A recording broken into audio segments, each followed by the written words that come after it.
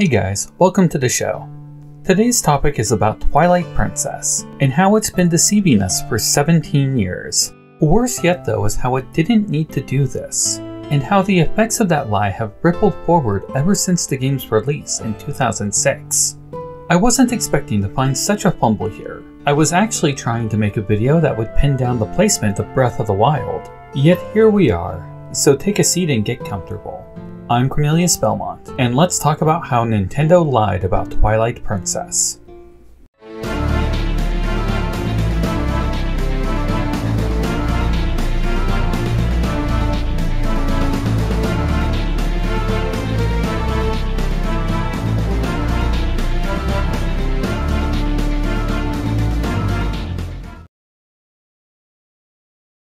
Thanks for watching the video. If you like my content, please like and subscribe to the channel. I've recently started a Patreon. More on that at the end. A special thanks to these people for letting me use their assets. Spoilers ahead for the following games. Let's get into it.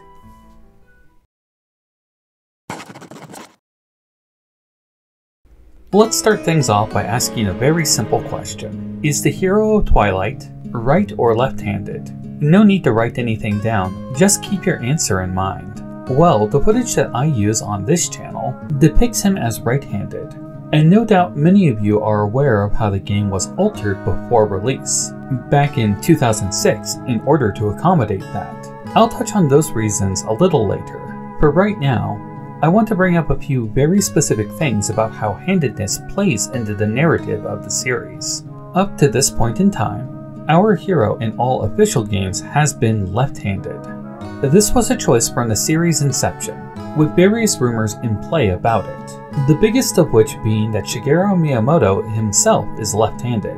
Well, he is actually ambidextrous and favors his left hand, but that is beside the point. In any case, throughout the games, Link has been depicted in official art as left-handed, with even the Link in Wind Waker, a replacement hero, carrying that trait.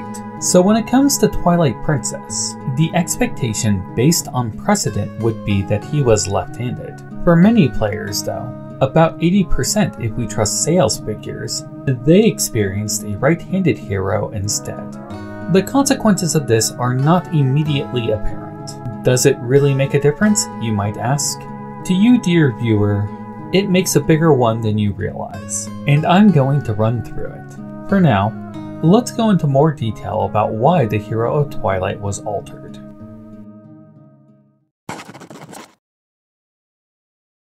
It was 2006. The GameCube was at the end of its life cycle, and the shiny new Nintendo Wii was becoming the new favorite in the console wars. This was because of the innovation of motion controls, which managed to pull a wider crowd into the gaming market. It proved to be so popular that rival companies copied and attempted to make their way into the market as well, with lesser degrees of success.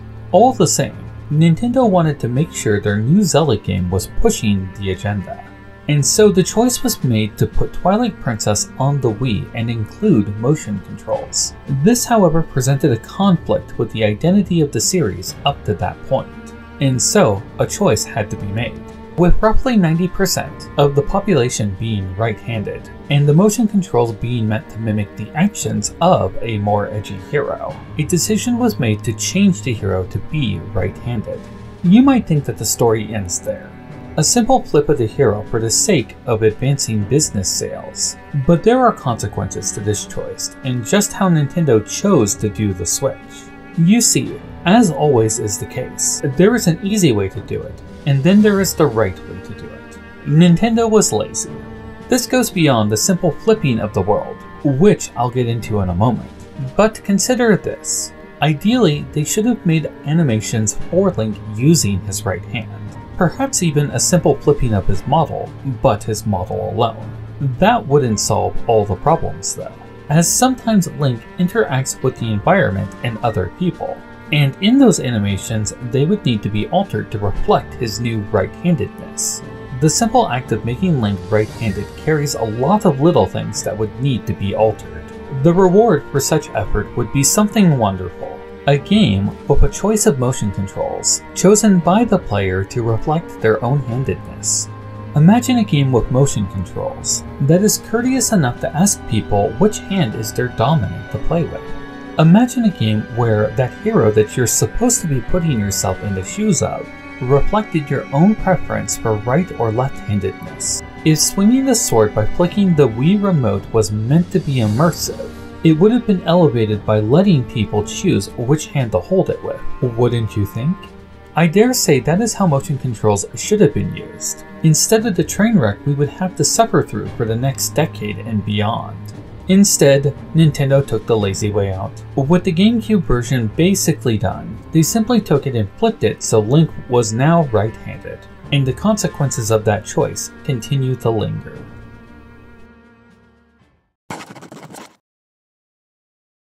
In the process of flipping the world, virtually everything that depended on those directions was thrown into chaos.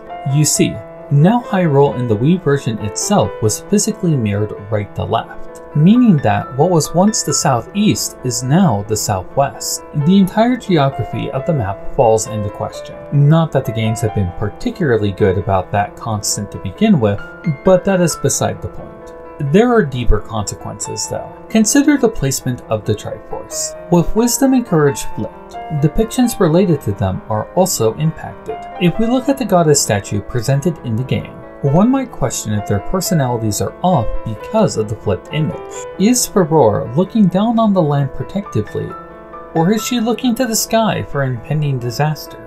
How about Nehru? Is she looking down, making sure that the rules of the land are kept in place, or looking towards the sky, trusting that her will never be undone? Simply changing their position raises questions, but this statue is not the only thing. Indeed, the world becomes more inconsistent.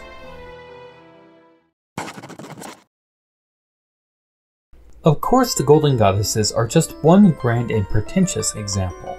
There are far more mundane and prevalent situations to question. Is Princess Zelda left-handed now? She certainly seems to wield a sword using it. How about all the other characters we see?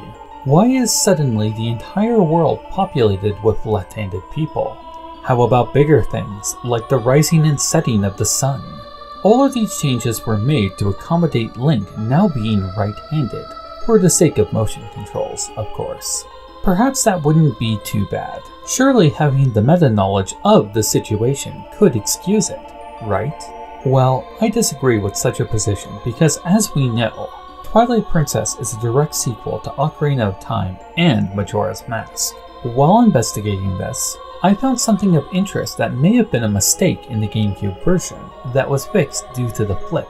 The Kokiri emblem, so prominent throughout the Forest Temple, is entirely backwards from its depiction in Ocarina of Time, but the flip in the Wii's version corrects this. Other characters of note that are affected by a flip of handedness includes the Skull Kid, who was the same Skull Kid in Majora's Mask, I would remind you. Even Ganondorf now seems to be wielding the power of the Triforce with his left hand instead of his right, as we saw in Ocarina of Time. But one character in particular who had their handedness changed causes great conflict.